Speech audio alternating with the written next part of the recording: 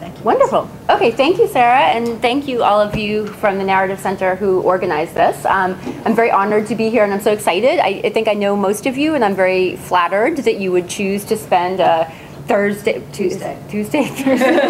I'm obviously not accelerated at the moment. I really wish I was accelerated. At the very last week of classes, listening to me talk a little bit about my work. So I was asked to talk about silence, which is a theme that's run through my work, which I haven't really written about per se, but it's a theme. And so I was thinking about how I wanted to present this. So what I'm going to do is I want to start with a couple of what I'm calling contentions, and that's sort of in honor, if I can give a plug to our event tomorrow, our contentious conversations here at SCAR. I want to offer two contentions, which basically I want to argue that CAR as a field has really under-theorized silence, and in fact is really quite deeply and actively ambivalent about what it might mean for us.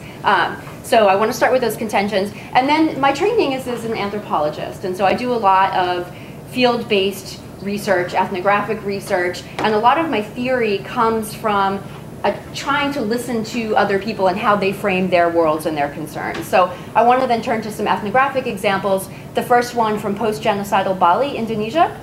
And I want to talk about how people have been living and speaking and not speaking, and speaking in sort of counter hegemonic ways in the aftermath of mass violence. And then I want to talk about post-conflict Aceh, or post-peace, actually, Aceh. And I want to show you, this is why I'm so excited to be here today, as this is my world premiere of the 7-minute excerpt from an upcoming documentary film about post-peace Aceh that I'm going to share with you, that I want to talk about how people are speaking in that context as well. So that's my plan. I'm not going to be lecturing for 2 hours. I saw that we were scheduled for 2 hours, which is wonderful. So I'm hoping we can use some of that time for conversation, because I think that this is an issue that we can all, I'm feeling sort of very punished and ironic, that we can all speak to, or that we all can weigh in on how we think about speech, which doesn't present necessarily in the genre and format in which we're expecting it to. So I gave the title of my talk, Beyond Speaking as Healing, and that will become clear in a moment,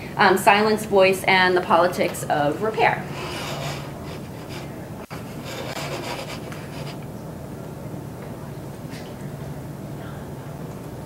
Beautiful.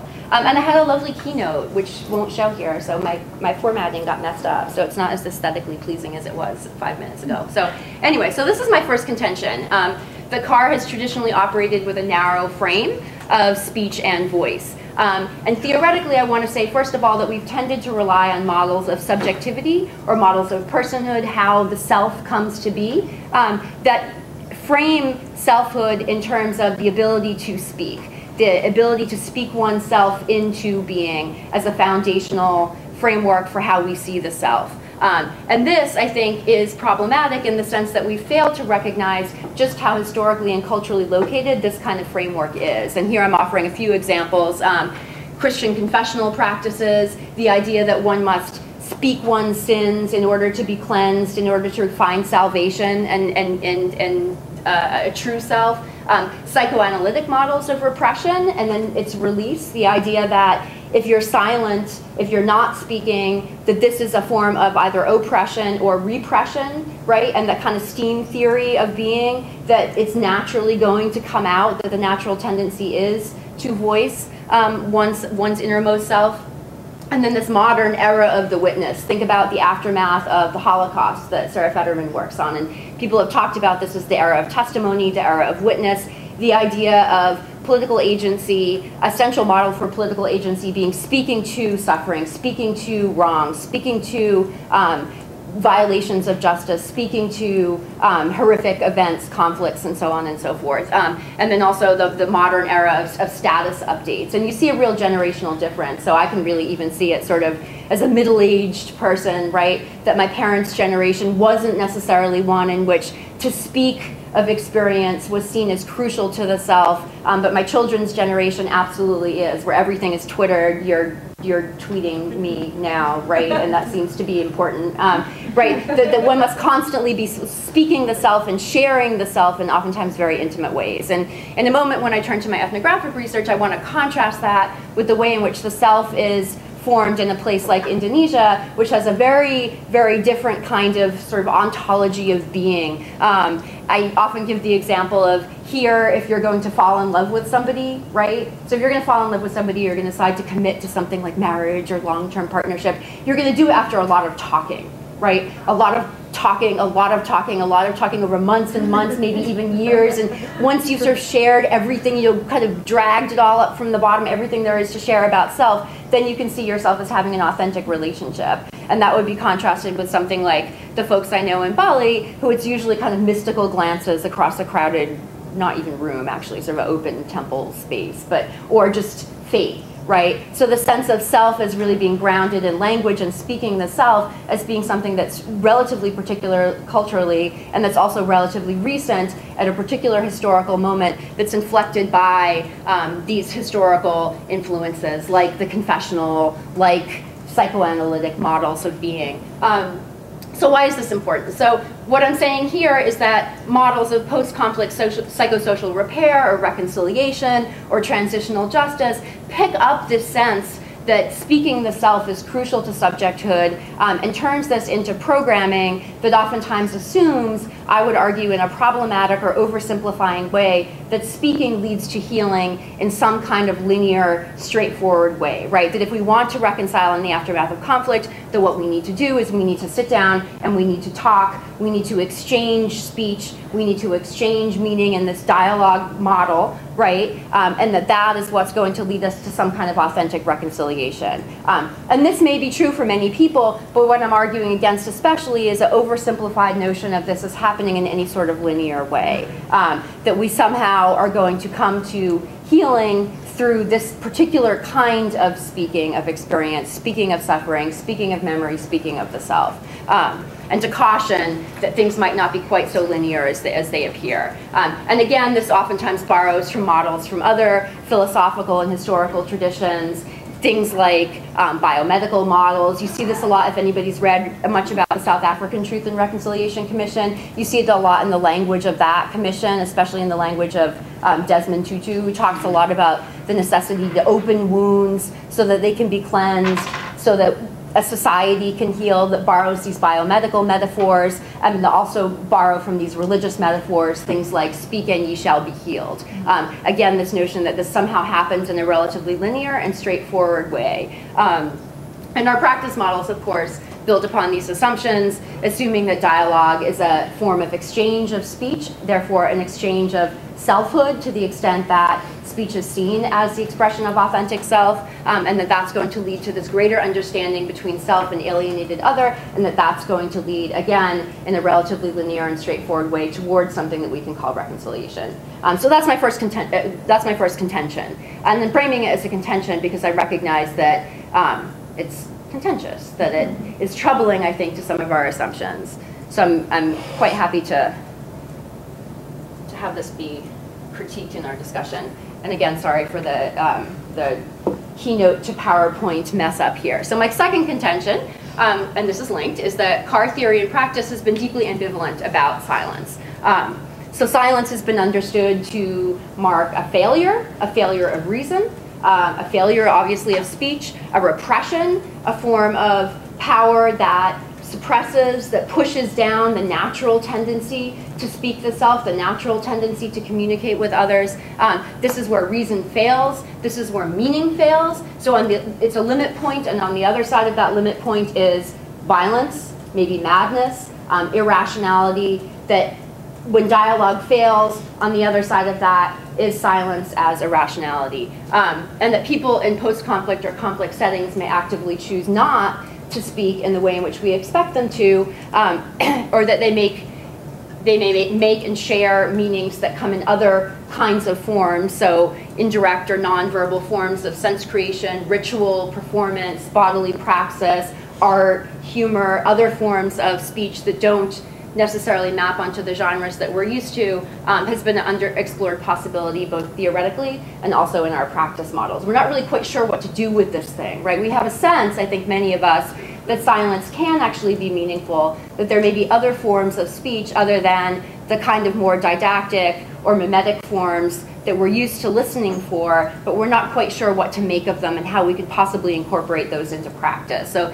that would actually, I think, be an interesting conversation to have after I've finished just talking about these examples. So, and then finally, and this is a quote from an upcoming volume, there's been more attention to this notion of how do we theorize silence. Some people have been doing this from the discipline of music, which is really quite interesting, drawing on different philosophical traditions. Some people have been doing this from a religious perspective, from a religious studies perspective, and so on. But this is one book that's coming out that's talking about this from a feminist theory perspective. And the quote here is that the figure of the subaltern gaining voice captures the political imaginary. And I think we can see this, right? The idea that, and if you think about 1970s feminist movements, other forms of liberation movements, the idea of marginalized people or subaltern peoples gaining voice is seen as being equivalent to their gaining agency, to their gaining some kind of power. So voice has been made equivalent with agency. The flip side of that is that silence has been made to seem equivalent with disempowerment.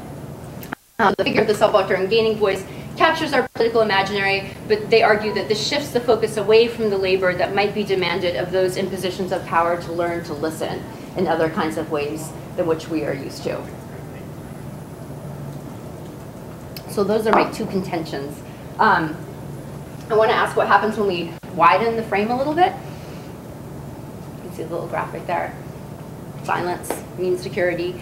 So we have some scholars here, of course, like Sarah Cobb and Solon Simmons, who have been opening this up a little bit for us by analyzing the narratives that frame and that drive conflict and helping us to understand when we're talking about narrative, when we're talking about discourse, we mean more than just talk in the narrow sort of way. And there's a number of ways in which you could define this broadened frame of what this might mean, and this is just one potential definition from Phillips and Hardy, who write about discourse analysis as an interrelated set of texts, the practices also of their production, dissemination, distribution, and reception. So the whole set of social practices that go along with channeling and then also damming speech in particular kinds of ways. So what I want to ask, what happens if we broaden our frame of what this might mean? What does this do to our understandings of silence? And so if we broaden our frame, if we don't broaden our frame, we can't see these silences as anything other than a failure to communicate this limit point where reason,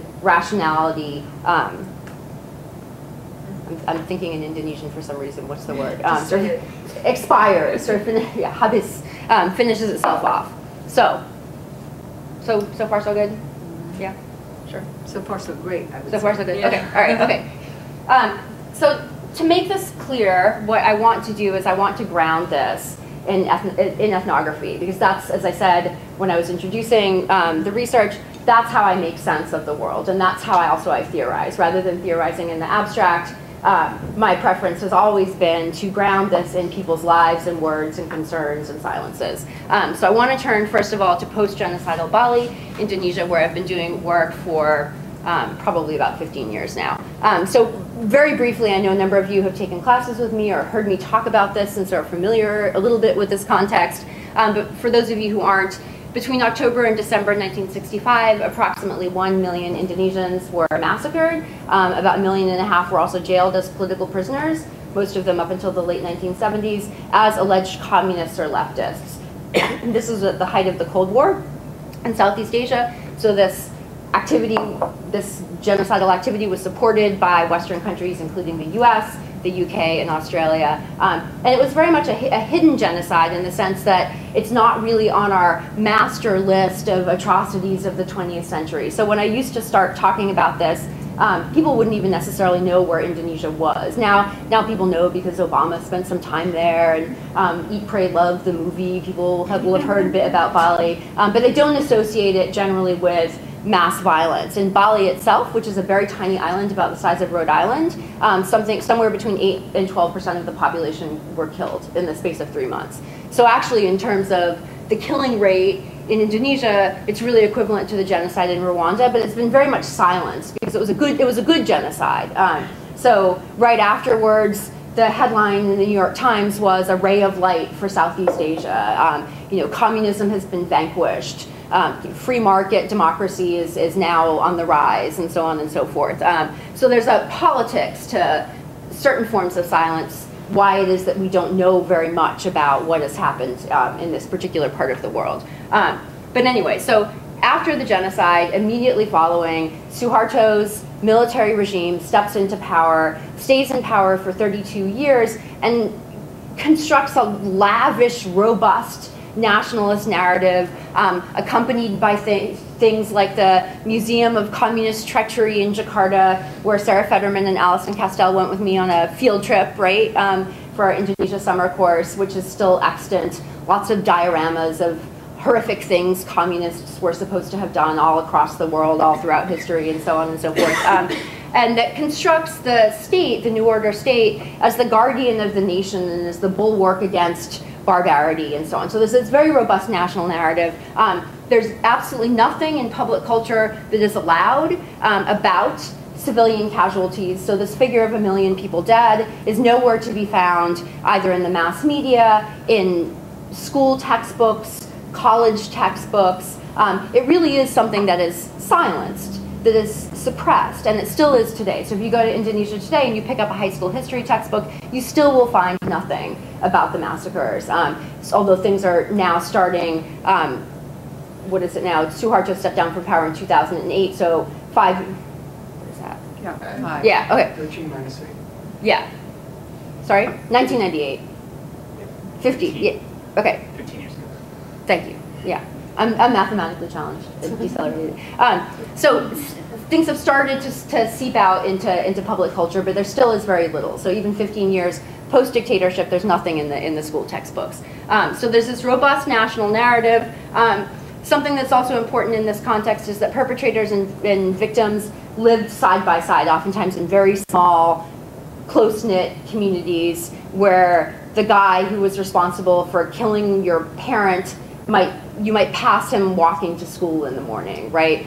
So people literally living maybe 100 meters apart. And this was in some ways an artifact of the forms that the violence took, in that the military apparatus was very intent upon having lots of local participation so that blame could be dispersed, so that this could be seen as some kind of natural uprising of nationalist sentiment by the Indonesian people against communist others, and so there was a lot of effort to arm and to support local paramilitaries. So after the violence was over, these folks oftentimes stayed together in the same kinds of communities, and so this is very important. So one of my first research questions when I first started working there as an anthropologist was really to try to understand, how did people live with that kind of intimacy, with that kind of social intimacy, if not emotional intimacy? How did they live in such close proximity 10, 15, 20, 25 years after the fact? What happened to their children? What happened to their grandchildren? How did violence seep into the textures of everyday life and social interaction? And silence, you can imagine,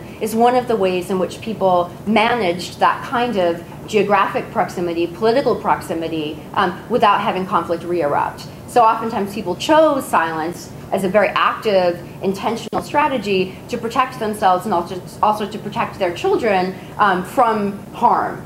Should somebody know that somebody in their family had been killed as a communist and therefore they were politically tarnished, you would want to be silent with your children and your grandchildren, not tell them the story of what happened to your family, because you would want to protect them. So there's a lot of silence that was part of managing that kind of proximity.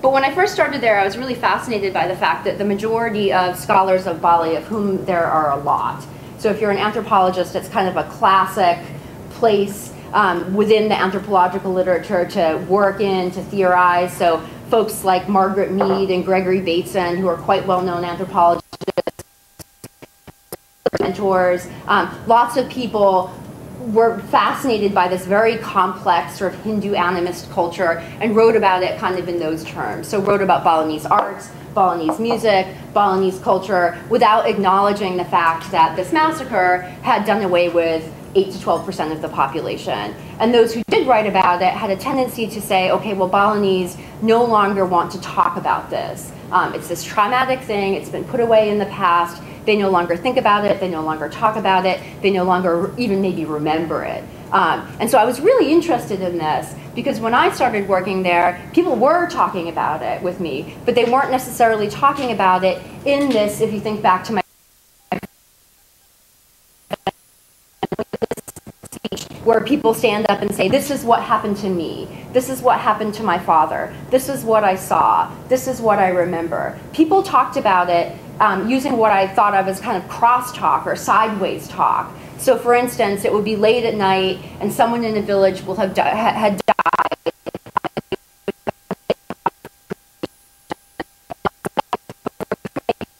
You need to find a good day on the ritual calendar to do this. And this might be weeks out, actually, right? So you keep the body there on ice. And like in many parts of Southeast Asia, oftentimes people will stay up late, they'll be gambling, there'll be a funeral casino, they'll be playing cards, playing dice, lots and lots of drinking goes on. And people start talking kind of on the edges of these kinds of events. And one of the things that they will talk about is the violence and the relationship of the violence to the deceased. So when I started going to these late night events and sitting with people as they were gambling and drinking and sort of not going back to my hotel in the daytime and comfortably sleeping, when I started doing the work that anthropologists do, I started to hear this kind of crosstalk about, oh, that person who died, yeah, he had a stroke, and how killers would be paralyzed, almost this metaphor that sort of looked at the karmic retribution that would come to people who had killed, that they themselves would be sort of paralyzed and unable to act. So it was a quite interesting way of speaking about it. But I started hearing people telling these kinds of stories, but again, not in the kinds of genres that we expect when we think about what speech about violence or what speech about conflict looks like, what it sounds like. So I started becoming more interested in kind of poking at this idea that Balinese don't want to talk about it or they don't want to remember it. And I started thinking, maybe it's just not that we're not listening in the right kind of way. Maybe we're not listening to the silences and what they actually mean, because in Bali as well, there's a long tradition of using silence as a very active form of protest. So if I'm mad at Sarah, like what I will do if I'm Balinese, I won't show up to her event. We kind of do that too. Maybe, right? Yeah, and it sort of happens around here. Yeah, and it's a very clear statement of I am mad at Sarah, and all of you would know. Leslie's not here because she thinks Sarah has done this thing. So this idea of using silence as an active form of meaning making was very, very common. So I became interested in kind of poking at this notion of what does it mean that people aren't talking about this thing? Is it just that Western people have preferred to, quote, forget that we participated in arming and supporting the Indonesian military in its project to massacre 1 million leftists? Is there something also about our own silence that's quite particular and has more to do with us than anybody else? Or is it really that people have forgotten and they're not speaking? So I wanted to understand the contours and the textures of the silence and these crossways sort of forms of speech. And how, exactly, yeah. So rather than I remember or I suffered, these kind of more didactic, straightforward, mimetic forms of language, how they used other forms of language, other forms of silence, other forms of being and communicating.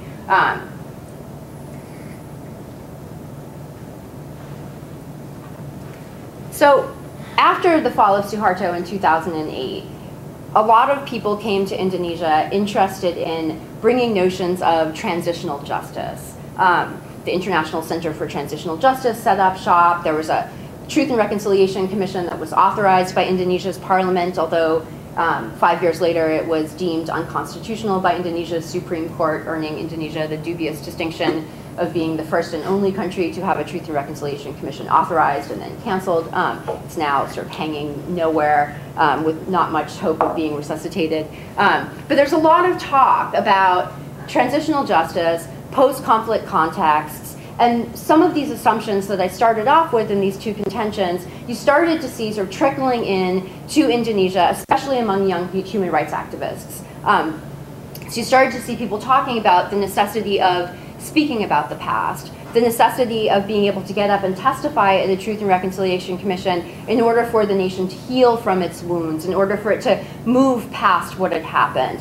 So a lot of these notions that I'm locating in a particular Western historical context also became quite prevalent in Indonesia. And so then part of my focus of my research turned to looking at what happens when these come into tension with local ways of framing something like recovery, or framing something like memory, or framing something like what it means to live past a dictatorship, what it means to live past mass violence. So I started looking at these tensions that emerged, these frictions that emerged as these different ways of speaking, keeping silent, thinking about the past came into contact. So young people started talking about this. And they started to act as something of a set of conceptual gatekeepers, I would call them, who then worked at the local level to tell people how they should organize their memories, their speech, and so on and so forth. So that became a very interesting part of my project. Again,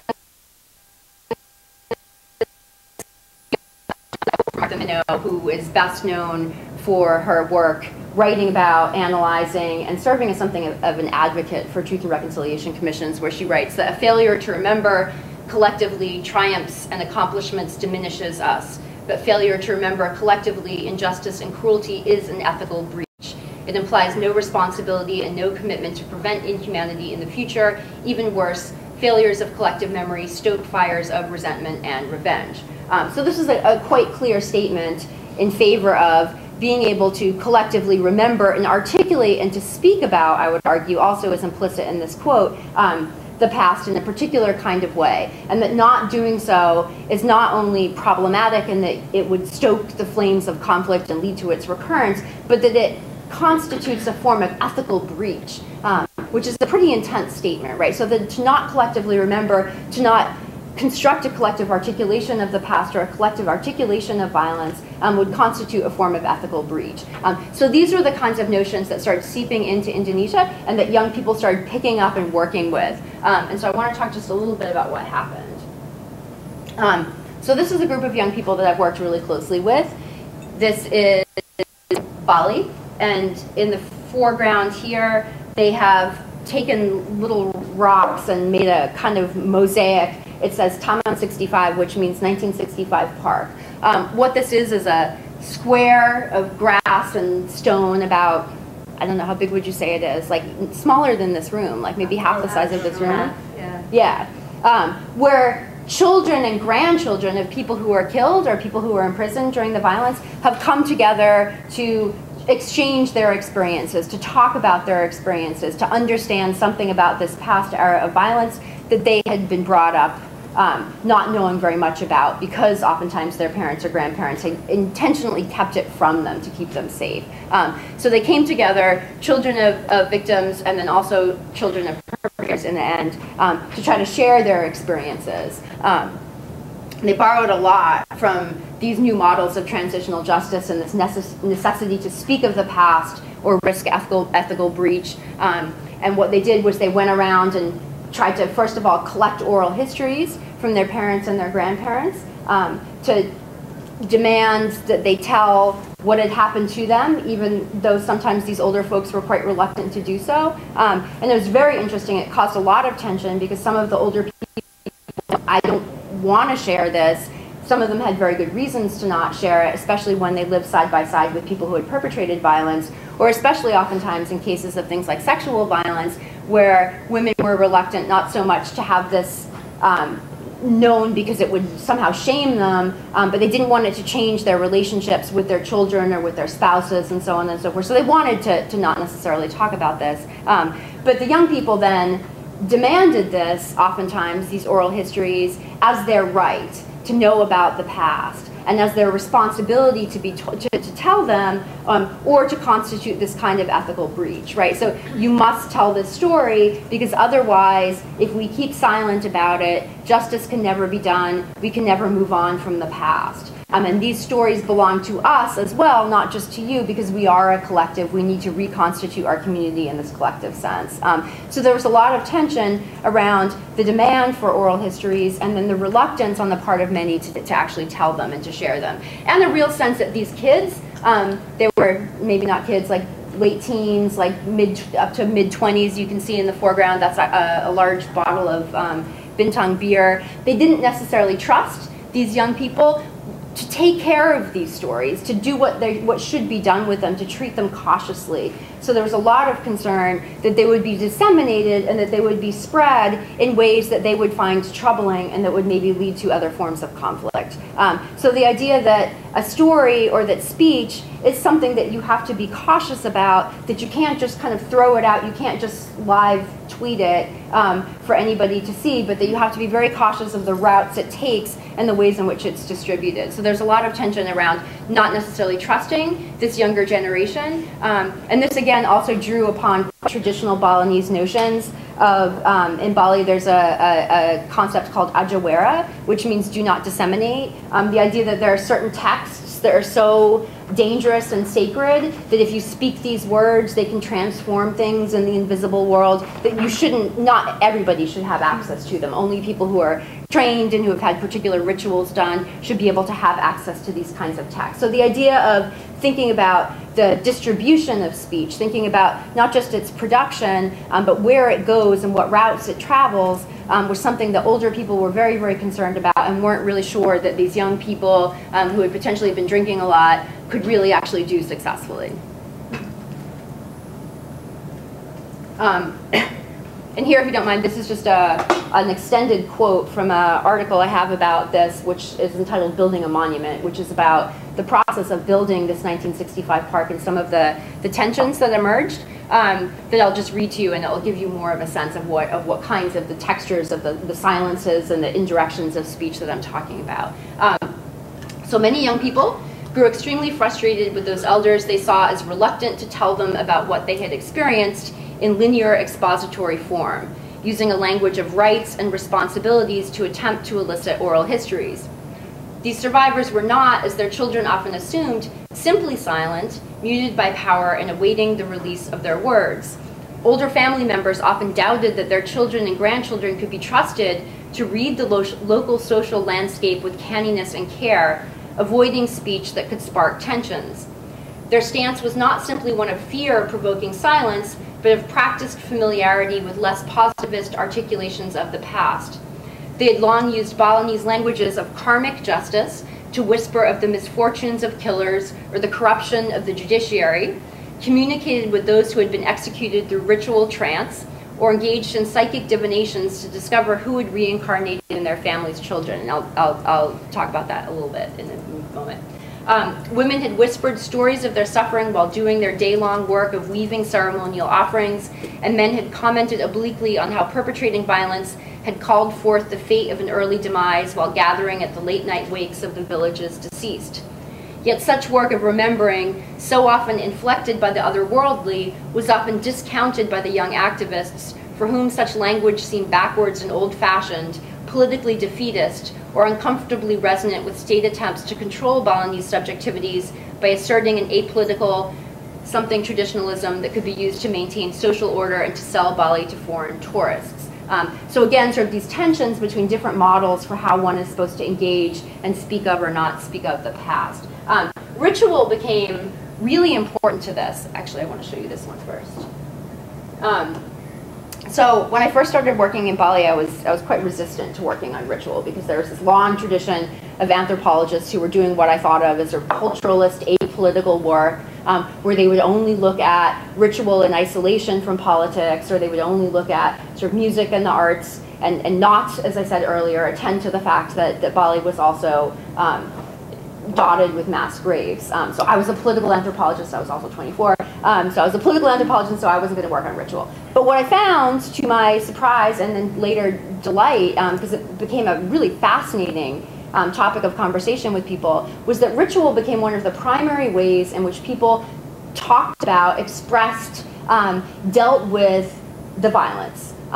So this is a picture of a woman and her child So what happens in Bali, so Balinese are Hindu, but Hinduism inflected with animism. So unlike in Indian Hinduism, where you reincarnate, but it's a bit abstract, right? So you could come back as a dog, you could come back as an exalted human. So it's not really clear, you don't really know, you're just hoping for the. What you do is when a child is born, you take that baby to a psychic who goes into trance and tells you exactly who is reincarnated in that child. So when my kids were born, a posse of it's usually older women who handle this process, so a posse of older women to the psychic, who is also usually an older woman, and she goes into trance and she says something like, I'm trying to remember what it was with my kids, something about that relative from the past who had really long toes. And I had no idea what she was talking about. Like, dogs usually don't wear shoes. So all the older women there, like, were me, like, yeah, that one who had really long toes. And then they sort of talk amongst themselves. They kind of caucus about, like, yes, I think that's right, or no, and they take themselves off to another psychic. So it's a negotiation. So sometimes they'll go to like 4 or 5 psychics before they get before they get the narrative of who this is that they really like, that they feel comfortable with. And usually the parents of the child themselves are kind of really marginalized in this process, or too young to really know much.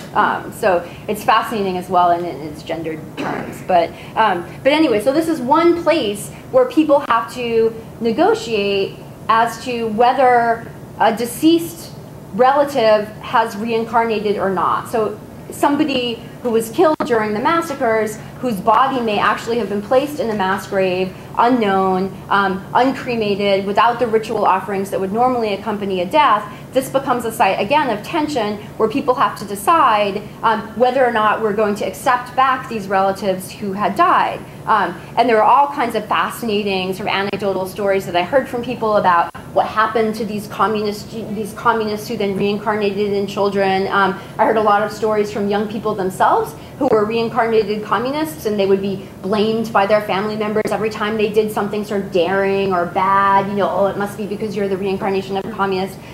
So it was a really interesting and very, very rich site of people remembering and speaking about the past, but again, not speaking about it through this genre of, oh, I remember, the day they burned down my house, or oh, I remember what happened when my father was killed. It was a much more sort of active, sort of textured encounter with the almost literal material substance of the past as the reincarnated soul made flesh. So ritual became a very interesting part of what I was trying to look at, and again raised all these questions about speech. So I think that there's one more about this. And then this is another very interesting project. So this was actually a project that was done by a local Muslim NGO.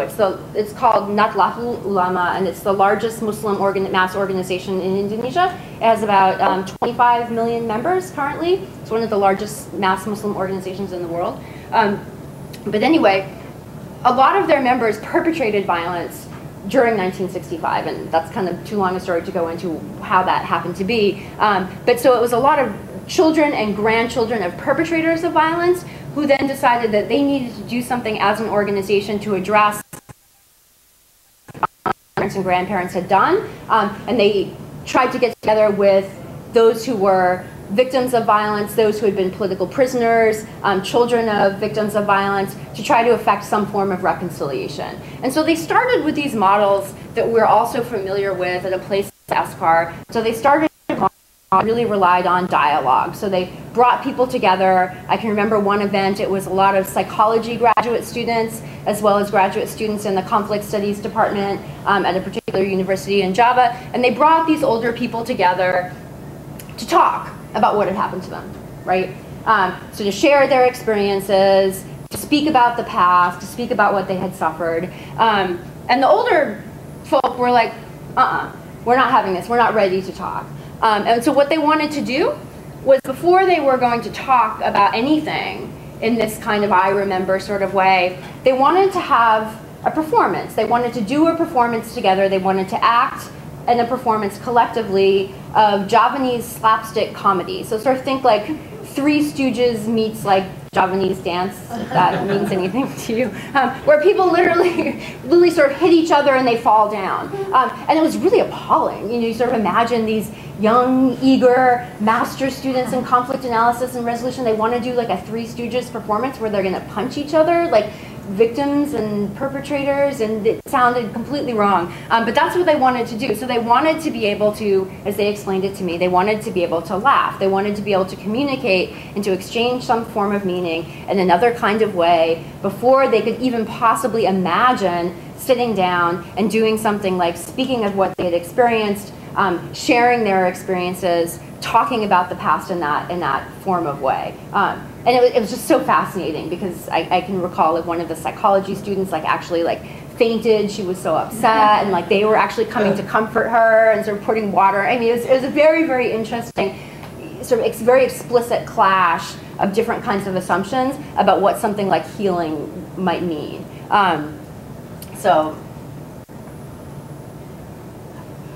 Okay, all right. So that is what I have to say for the moment about Bali and how I became interested in this theme of silence, which I said filters through my work in various kinds of ways. So now I want to turn to another context and get ready for my world premiere of my 7-minute documentary film excerpt that I'm so excited to show you. So this is post-peace Aceh. So Aceh is the province, the very northernmost province of Indonesia, the very top tip of Sumatra. It's quite a distance from Bali. It's most well known for the damage it sustained during the 2004 tsunami. So these kinds of images might be familiar to you. That's, I mean, just an extraordinary extent of destruction. And so late December 2004, the tsunami hits. In early 2005, there's a peace agreement signed between the Free Aceh movement, which had been fighting for a separate Aceh state for decades, arguably even since the Dutch colonial era, and the Indonesian government. And so my work in Aceh started after the peace agreement, trying to understand what happens after peace. So the formal peace agreement is signed.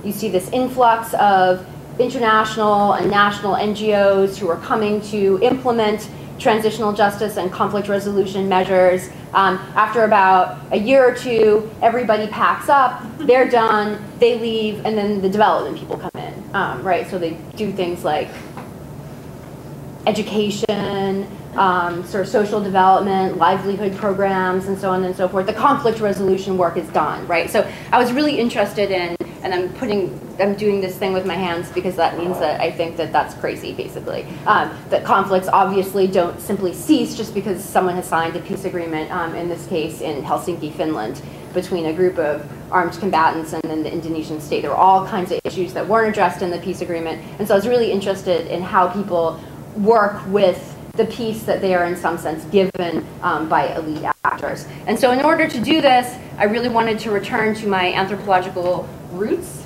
I was feeling nostalgic for when I was you all's age. And so I decided that I was going to do an ethnography of a road. So this was a 365-kilometer highway that was built as the centerpiece of US post-conflict reconstruction.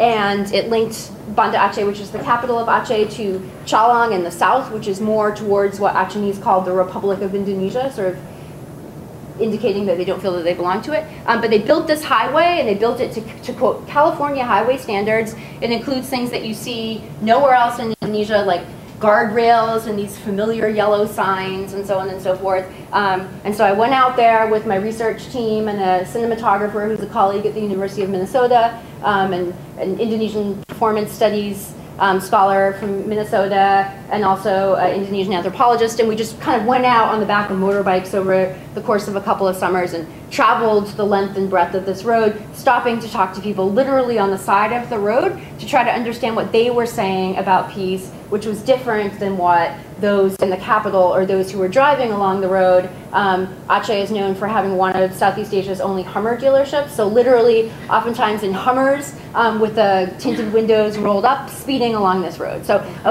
we already knew what they thought. And the mass media what people were saying along the road. I told this anecdote before. The first summer that I spent there, after I had finished a couple of sort of dirty, sweaty months of weeks of back of motorbike ethnography, I was at the airport in Banda Aceh, and I was at the one coffee shop at the airport. I think it was during Ramadan. So it was the one coffee shop at the airport that was open during Ramadan with a big curtain up front so nobody could see you inside having coffee for all the humanitarian aid workers. And I ran into this guy who was a postdoctoral researcher, who had been a postdoctoral researcher here at SCAR.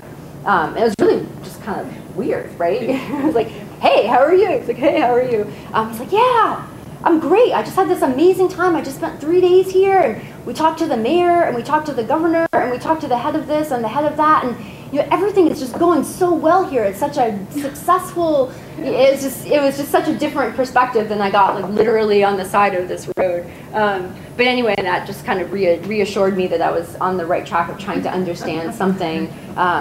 What was happening on the margins of more hegemonic discourse. So, but anyway, so in the aftermath of this peace agreement, I became interested in this as well because of the kind of, I think that Sarah might call it narrative compression, perhaps, but the kinds of discursive constraints that were happening precisely because of how the peace was being framed. So I heard a lot of people saying literally, don't disturb the peace. The peace is this fragile, sort of, I kind of imagine it as this like little China dog kind of thing. So it's this fragile kind of thing. You can't disturb it. Too much unruly speech, too much back talk, too many claims for justice, things like a Truth and Reconciliation Commission, which was authorized in the peace agreement but still has not been put into place. That kind of speech, too much talking, is going to disturb the peace. And so people would literally reference this phrase, don't disturb the peace, when they were talking about how they weren't supposed to talk. So they would say, you know, yes, this happened. No, it still hasn't been addressed. I've never got my compensation. I never got my DDR money because they said I was just a cook. All of these things that people felt quite unhappy with, but I'm not supposed to disturb the peace because the former Free Aceh movement combatants, who were by then in power as the Aceh Party, said that too much of this would disturb the peace, conflict would reoccur, and it would also be bad for things like foreign investment. So the Aceh needed to have this sort of stable, calm, complacent, not very much talking going on kind of peace, so that foreign investors would want to come to Aceh. So I started to become interested in this as also a space where it might behoove us to think about narrative and the kind of work that happens when people are told to speak or to not speak in particular kinds of ways. And again, here, the Truth and Reconciliation Commission still also hasn't been in to put it in power. And I obviously was half asleep this morning when I didn't finish that sentence, but what I wanted to say is that Acehnese have not been silent. They're quite vocal about a lot of what happened to them during the conflict, but a lot of that speech literally happens on the side of the road. And it also, again, takes these forms that are not the kind of forms of witnessing or testimony that we have come to think of as how people speak after violence, but it's often taken forms that are quite unsettling, like humor. So I'm going to show you this clip in a moment, and it starts with something that Indonesians think is kind of falling on the floor humor. And it takes other kinds of sort of crosstalk kind of forms where you speak about things, but you speak about them in indirect sorts of ways. So you critique the Hummer, but you don't really critique the role that that particular combatant now in power has been playing. So what I want to do is I want to show you the film. It's about 8 minutes long.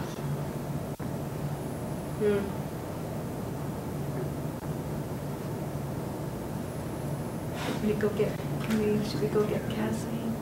No, I can do it. As long as it starts.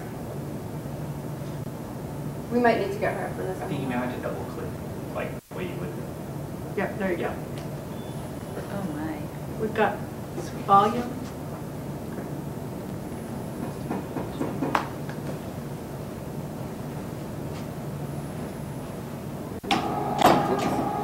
Sorry, I thought that was sound or light. Can you hear it? Yeah. I really want you to hear it.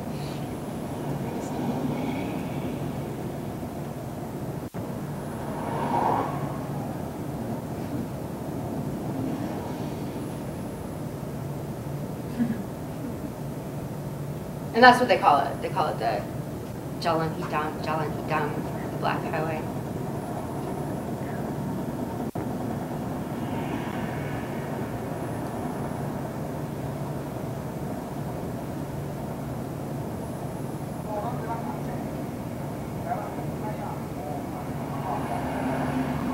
Wait a second, I have to figure out how to turn up the sound. Oh, there's something on the board itself. I think there's a little dial, like on the left of that little platform that has, I think, volume. There you Oh, go. yeah. Yeah, there you go. Oh, okay. Sorry, if I'm going to world premiere it, I feel like it has to be like theater perfect. Aceh, apa alam Aceh, negeri Aceh kaya. Sebab penduduknya nggak ada ilmu. Hah? Mau sekolah nggak mampu. Mau masuk pegawai PNS aja nggak lewat. Ini kena urusan ke Medan. Medan dekat tu dengan maju Aceh. Masuk dari Medan banyak di Jakarta. Begini macam. Makanya kalau perang Aceh mudah kali kalau kita orang asing. Itu jalan yang betul. Ini kita dah DP murah. Apa mau kali kasih bantuan lembu banyak-banyak. Sekali kedua kan tak ada jalan. Oh, Kemana Pak? Dikasih jalan. jalan yang mulus. Wah. DP kereta motor itu yang murah. Terus? Itu kasih bantuan sapi banyak-banyak. Kalau sapi dari mana? Udah itu orang Aceh yang bunuh dirinya sendiri. Tidak perlu perang. Kena apa? Tak kena apa mawi. Udah bunuh dirinya sendiri ya.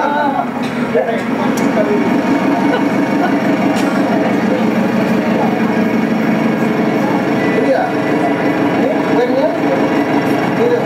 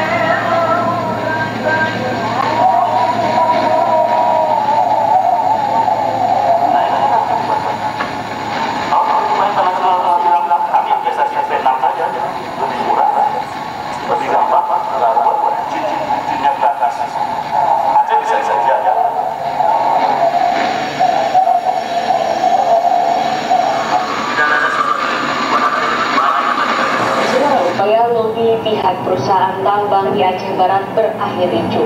Warga yang telah tersulut emosi tinggi mengusir para utusan perusahaan pertambangan tersebut.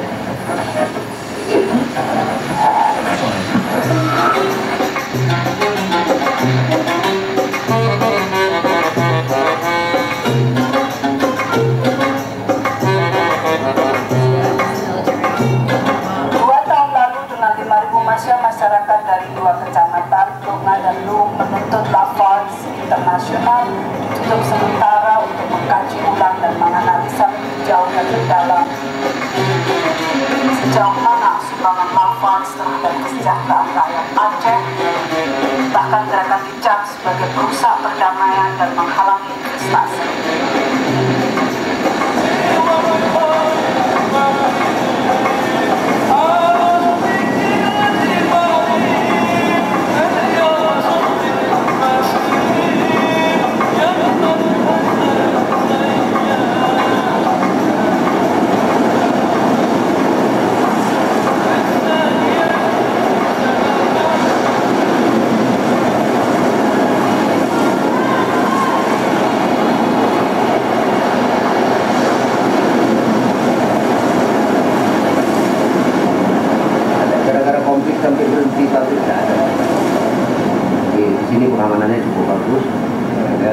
kita pun cukup bagus malahan diantar jemput kadang-kadang sampai kayak gitu Pak. Jadi kalau memang bermasalah sekali sampai misalnya pernah dulu berat masalah kita sampai berapa kali 3 kali 24 jam nggak pulang-pulang. Jadi kita juga menjaga kita.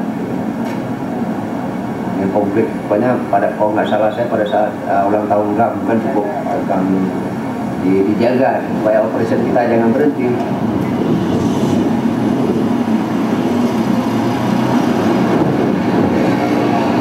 Saya ingat mungkin saya sendiri 5 mayat ada saya lihat itu Pak.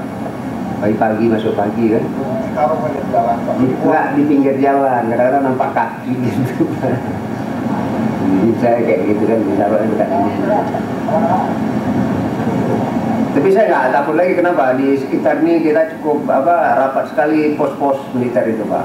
Di sini ada Brimob, di situ ada Kopassusnya, di sebelah sana ada Angkatan Darat lagi, jadi kok sekitar sebenarnya mungkin dijaga dengan ketat ya. Kemungkinan ya. Kemudian di Semena ini kan di dekat sini ada polseknya, ada koramilnya, ada asrama jipurnya, ada asrama. Waktu tsunami para militer ini Itu nggak habis semua. Habis semua. Banyak aparat juga kenapa? Ada yang meninggal juga. Banyak. Makanya senjata banyak di situ dapat tsunami. Itu kan di situ ada asrama jipur satu. Kena juga. Habis asrama jipur satu, asrama Orang ini juga hilang. iya banyak sekali tentara. Makanya orang-orang luar.